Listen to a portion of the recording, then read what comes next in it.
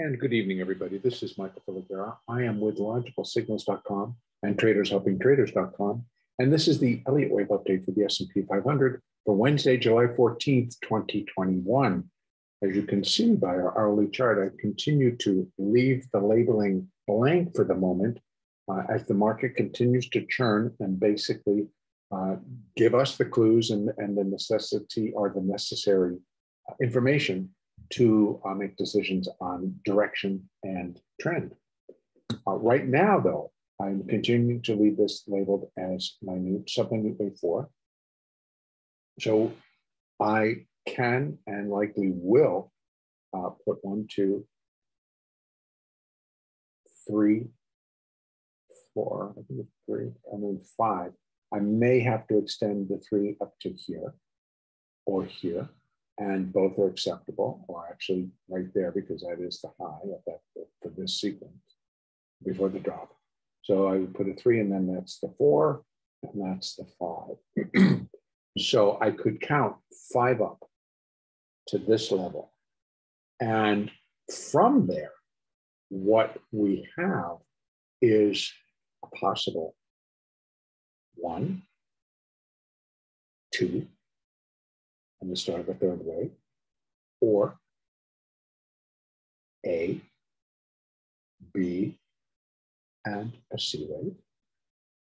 Both are very applicable, but we would, if it's an ABC, that's going to tell us that we still have additional advance to complete.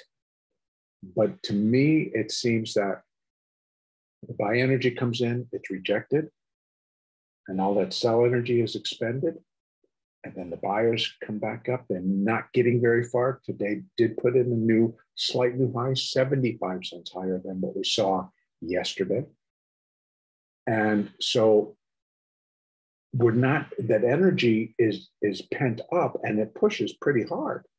But you can see here, it took 1, 2, 3, 4, 5, 6 hours of buying. And the strongest being right there at the end with the US opening. And that's when the US opened, and that's when it pushed up to that slight new high. And it was again rejected. So definitely could be an ABC. And if it truly is, then I think that this is just the start of a C, and we got 1 and a 2, and it's going to drop in the third.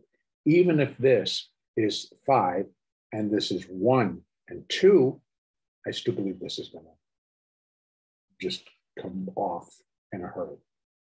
And so either way, I want to add some. These are still continuing to be Fibonacci levels extensions for upside, which I'm leaving on for right now, because actually there's still a probability or a potential for the market to turn again and the buyers to take control again and to expend all that energy and push it up above 4,400.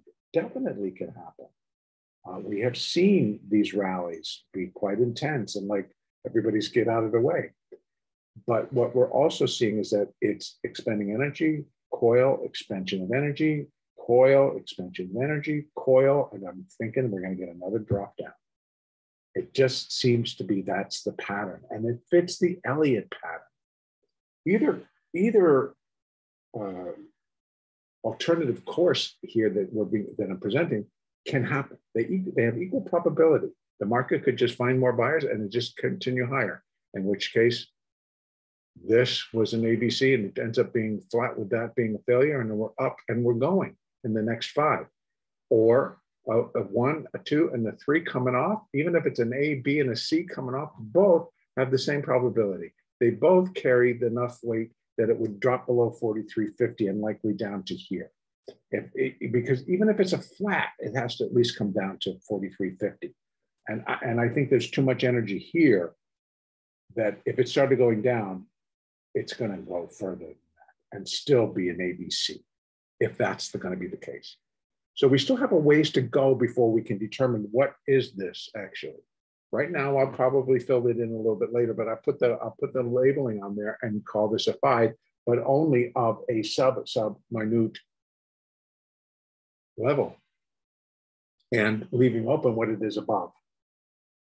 Because I have to wait to let market tell me.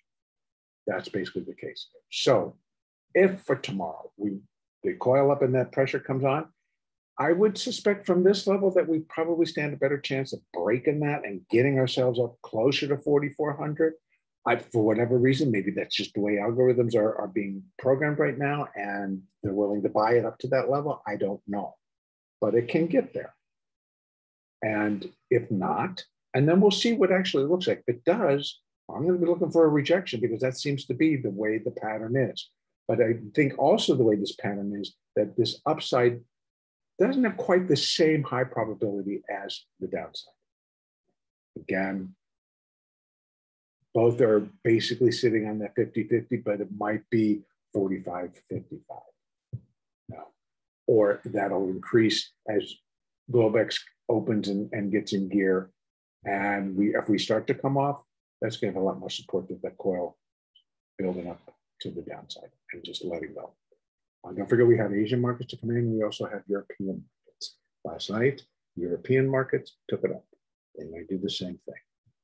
So downside, we have support, but I would expect at least some type of a move below 43.50.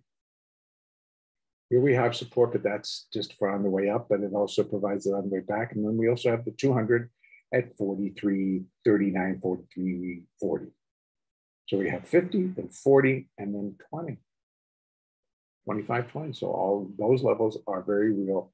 If indeed this is this is incomplete and we're still looking for additional upside in a new move, which I'm not, that would be the no break zone for those that think that it still could within this advance. I think this advance is over and we're correcting, and we may still have upside, but we got to let this correct because that would be wave one and that can't break that. But the potential for it to come down in a second wave should certainly break that and get itself down here. So I cannot discount all of these levels. And what I will add for right now, just so we can put some parameters around it, I can go and add extensions and we'll see if there's any overlap.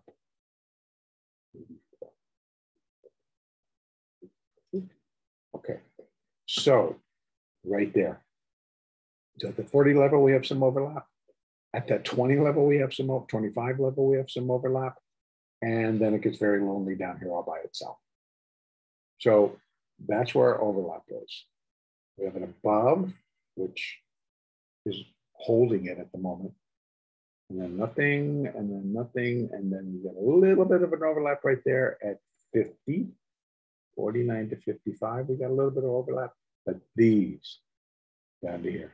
So that would seem where this particular portion of whatever's going on should find support and maybe complete, maybe as low as here.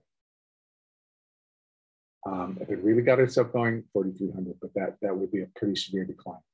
And I don't think the Dow actually is done going up. And so while the NASDAQ may go down, and this one, the ES and the NASDAQ are very connected now by the weightings in both of these indexes by Apple, Amazon, Google, Facebook, Microsoft, Intel, and a lot of the big companies.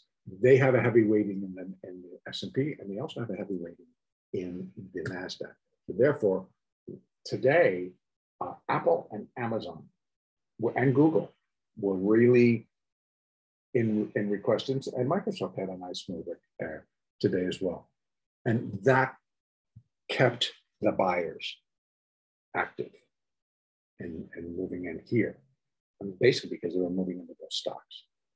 But I think that energy as well is coiling. And once the sellers, I think, begin, it'll also stop Apple and Amazon and that.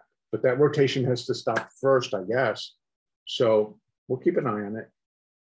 We'll use the Fibonacci as set up. We have upside, we have downside. All the numbers are there. Just be able to discern them. Play using your moving averages and use your moving averages on all time frames. An hour, 30, 15, 5, 2, 1. They're building blocks, remember? So the time frames are building blocks to the larger time frames as well. And therefore, these moving averages continue to work, and you just check against all of them to see, oh, are we dropping into trend, or are we pulling back up in trend? Because the moving averages will give you all the information you need right now. Of course, it's totally sideways and flat, but that's reflective of exactly what's happening. Nothing. So that's where I'm going to leave it. Our next update will be on Thursday, July 15th.